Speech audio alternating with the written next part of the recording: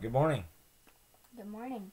All right. It is day 22 from the first time we started the incubator in the videos.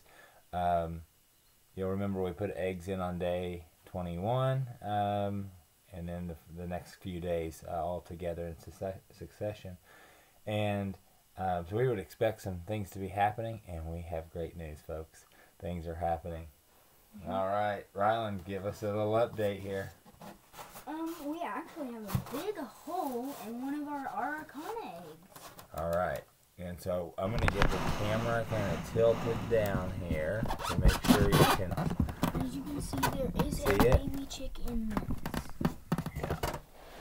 So this egg here has one that's starting to break out of the shell. This egg here has a spot. This egg here has a spot.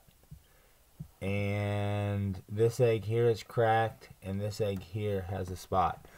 How are those little baby chicks able to break that strong egg and get started out of their shell, Rylan? They actually have an egg tooth. That tooth is a little tooth that they use to crack that little bitty hole in the egg. Yeah.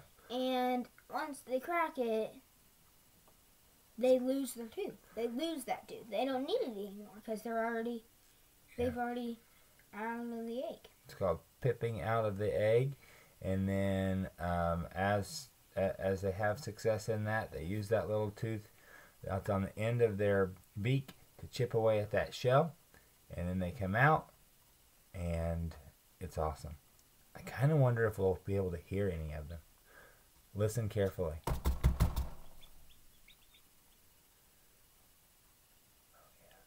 We can actually hear them chipping at the shell. It's a real soft little, like, tick, tick, tick, tick, tick. The sound of them ticking at that shell. It'd be exciting to see how these eggs hatch over the course of the next couple of days. We'll probably keep you updated with more than one video for each day. We'll start this one again this morning. It's a little after 8:30 on day 22. I don't know, it's April 8th or 9th. We'll catch you later. Have a great day.